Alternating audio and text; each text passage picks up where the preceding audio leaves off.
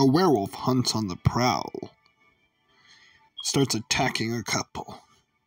Left and ruins their car. She wakes up next to her wolf skin. Then she sheds off her witch skin and has to hurry into class, which she makes it on time. The kids hallucinate her as a werewolf, but she's not in her form. She thinks to herself, I could easily kill my students. And she walks into the moonlight. As the ferocious beast, she stares down a foe. Solomon Kane. He feels familiar.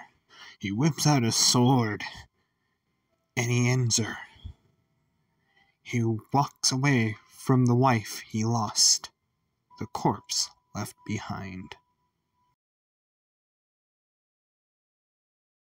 Hello, Epicase here, and I hope you enjoyed my Howling of the Skinwalker series. I hope it's okay to make this unannounced sequel, even though I've announced several other projects.